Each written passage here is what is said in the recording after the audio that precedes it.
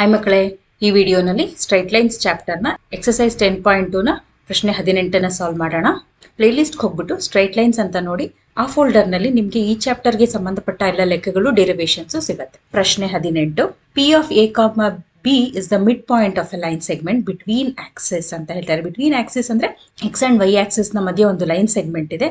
ಆ line segment ನ mid point A, B ಆಗಿದೆ. Show that the equation of the line is x by a plus y by b is equal to 2 ಅಂತ ಕೇಳ್ತಾರೆ. ಇವಾಗ ನೋಡೋಣ. Let AB be the line segment whose midpoint is P of A, B. Rectangular coordinate system consider ಮಾಡೋಣ. ಇಲ್ಲಿ x and y axis ನ ಮಧ್ಯೆ ಒಂದು line segment ಬರ್ಕೊಳ್ಳೋಣ. ಇದನ್ನ A ಮತ್ತೆ B ಅಂತ ಕರೆಯೋಣ. ಯಾವುದು?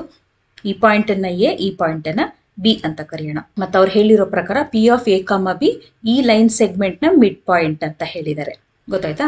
ನಾವಿಲ್ಲಿ ಈ ಪಾಯಿಂಟ್ ಎ ವೈ ಆಕ್ಸಿಸ್ ನ ಮೇಲಿದೆ ಅಲ್ವಾ, ಅದಕ್ಕೆ ಎಕ್ಸ್ ಕೋಆರ್ಡಿನೇಟ್ 0 ಆಗಿದೆ. ಈ ಹೈಟ್ ಅನ್ನ ನಾವು ವೈ ಅಂತ ಕರ್ಕೊಳ್ಳೋಣ. ಆದ್ರೆ ನಮ್ಗೆ ಸ್ಲೋಪ್ ಇಂಟರ್ಸೆಪ್ಟ್ ಫಾರ್ಮ್ ನ ಪ್ರಕಾರ ಈ ಹೈಟ್ ಯಾವಾಗ್ಲೂ ಏನಿರುತ್ತೆ ಹೇಳಿ, ಏನ್ ಅನ್ಕೊಂತೀವಿ? ವೈ ಇಂಟರ್ಸೆಪ್ಟ್, ಅದನ್ನ ಬಿ ಅಂತ ಕರಿತೀವಿ. ಈ ಲೆಂತ್ ಅನ್ನ ಎಕ್ಸ್ ಇಂಟರ್ಸೆಪ್ಟ್ ಆಗುತ್ತೆ, ಅದನ್ನ ಎ ಅಂತ ಕರಿತೀವಿ.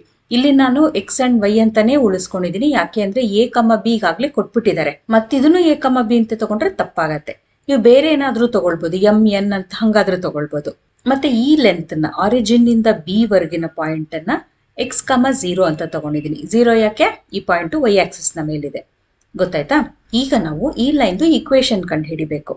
ಅದು in terms of X Y A B ಬರ್ಬೇಕು. ಗೊತ್ತಾಯ್ತಾ? ಈಗ ನಮ್ಗೆ ಒಂದು ಲೈನ್ ಈಕ್ವೇಶನ್ ಕಂಡು ಹಿಡಿಯಕ್ಕೆ ಸ್ಲೋಪ್ ಗೊತ್ತಿರ್ಬೇಕು, ಅದ್ರ ಮೇಲಿನ ಒಂದು ಪಾಯಿಂಟ್ ಗೊತ್ತಿರ್ಬೇಕು, ಆ ರೀತಿ ಏನಾದ್ರೂ ಗೊತ್ತಿರ್ಬೇಕು.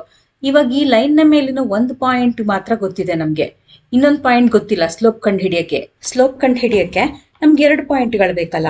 ಇಲ್ಲಿ ಒಂದೇ ಒಂದು ಪಾಯಿಂಟ್ ಗೊತ್ತಿದೆ.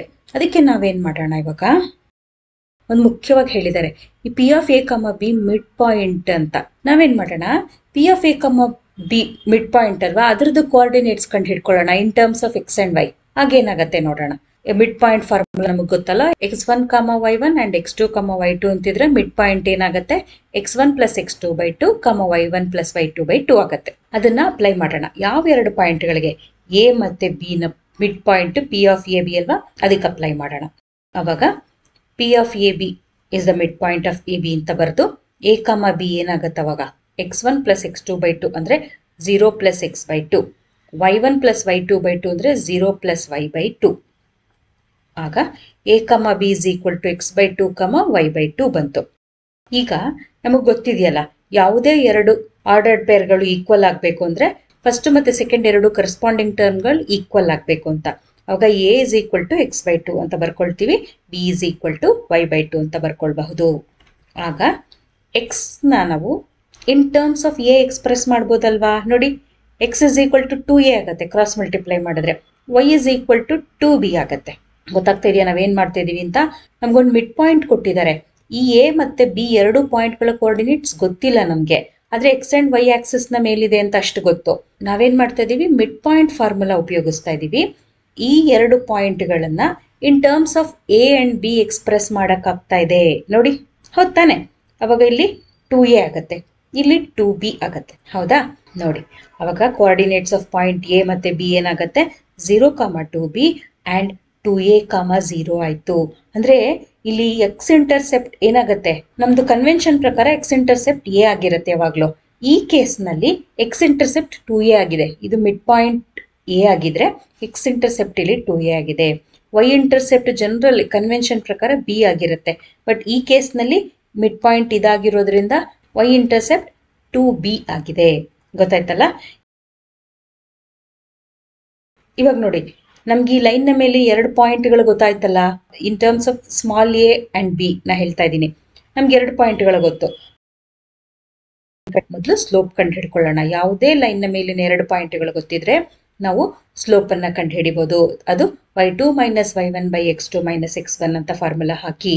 ಈಗ ಎ ಮತ್ತೆ ಬಿ 2 ಪಾಯಿಂಟ್ಸ್ ಅನ್ನ ಉಪಯೋಗಿಸಿ ಸ್ಲೋಪ್ ಕಂಡು ಹಿಡಿಯೋಣ. m is equal to y2 - y1 ಅಂದ್ರೆ 0 - 2b divided by 2a minus 0. Slope ಏನಾಗತ್ತೆ? m is equal to minus 2b by 2a. Slope m is equal to minus b by a. ಈಗ slope ಗೊತ್ತಿದೆ, ಮತ್ತೆ ಈ ಲೈನ್ನ ಮೇಲಿನ 2 ಪಾಯಿಂಟ್ಗಳು ಗೊತ್ತಿದೆ, ಯಾವುದನ್ನಾದ್ರೂ ಒಂದು ಉಪಯೋಗಿಸ್ಕೊಂಡು ಸ್ಲೋಪ್ ಅನ್ನ ಉಪಯೋಗಿಸಿ point slope form of A line ಉಪಯೋಗಿಸಿ ನಾವು ಈಕ್ವೇಶನ್ ಆಫ್ ದ ಲೈನ್ ಕಂಡುಹಿಡಿಯಬಹುದು. ಮಾಡೋಣ. ಈಗ slope is equal to minus B by A. ನಾನು ಇವಾಗ x0 y0ಗೆ 0,2b ತಗೊಂಡಿದ್ದೀನಿ. ನೀವು 2a, 0 ತಗೊಳ್ಬಹುದು. ಈ ಫಾರ್ಮುಲಾಗೆ ಇದನ್ನ ಸಬ್ಸ್ಟಿಟ್ಯೂಟ್ ಮಾಡೋಣ. y minus y0 y minus 2b ಆಯ್ತು. That is equal to slope ಏನು ಮೈನಸ್ ಬಿ ಬೈ ಎ. ಆಮೇಲೆ x ಮೈನಸ್ x0 ಏನು x ಮೈನಸ್ 0. ಆಗ y minus 2b is equal to minus B by A into X ಆಯ್ತು. Cross multiply ಮಾಡ್ಕೊಂಡ್ರೆ ay minus 2ab is equal to minus B X ಬಂದಿದೆ.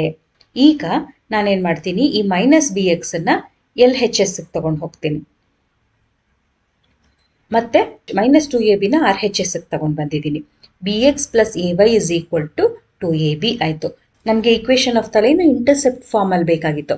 Dividing through out by A B ಮಾಡೋಣ. ಅವಾಗ ಏನಾಗುತ್ತೆ, B X by A B plus A Y by A B is equal to 2a by A B ಆಯ್ತು. ಇಲ್ಲಿ B term cancel ಆಗುತ್ತೆ, ಇಲ್ಲಿ A term cancel ಆಗುತ್ತೆ, ಇಲ್ಲಿ ಎ ಬಿ ಎರಡೂ ಕ್ಯಾನ್ಸಲ್ ಆಗುತ್ತೆ. ಅವಾಗ X by A plus Y by B is equal to 2 ಅಂತ ಬಂತು. ಇದೇ ನಾವು ಕಂಡು ಹಿಡಿಬೇಕಾಗಿದ್ದು ಇಕ್ವೇಶನ್. ಗೊತ್ತಾಯ್ತಲ್ಲ ಮಕ್ಕಳೇ? ನಿಮ್ಗೆ ಏನಾದ್ರೂ ಅನುಮಾನ ಇದ್ರೆ ನಂಗೆ ಕಮೆಂಟ್ ಮಾಡಿ ಹೇಳಿ.